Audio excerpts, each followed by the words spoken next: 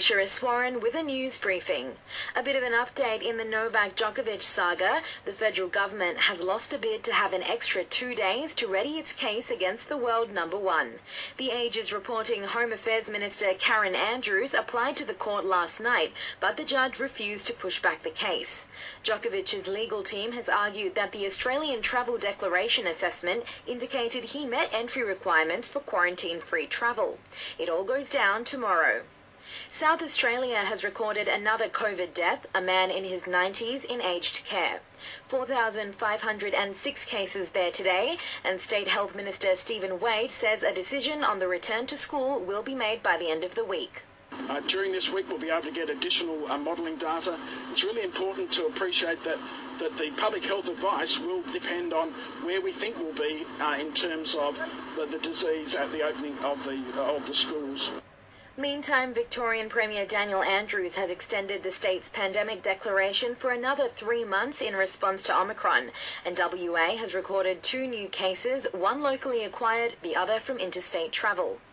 An Adelaide United defender, Josh Cavallo, has called out homophobic abuse from the crowd during the A-League match against Melbourne Victory last night.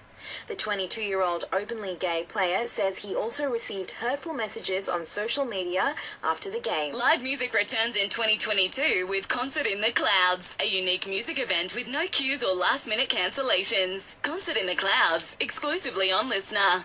Australia needs 6 more wickets to go 4-0 up in its Test series against England, with the visitors 4 for 174 at tea on the final day in Sydney. Just 1 wicket fell during the middle session of play, with Joe Root caught behind off Scott Boland.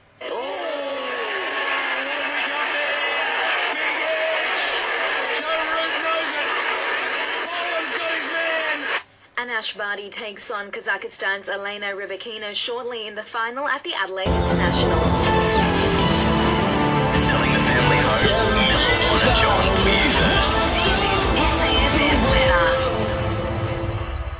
Checking the forecast, cloud clearing across the Limestone coast, light winds for the rest of the day down to a low of 11 degrees tonight. Tomorrow, warm and partly cloudy. And our Listener app is your new home of local news. Join to listen live or on demand now.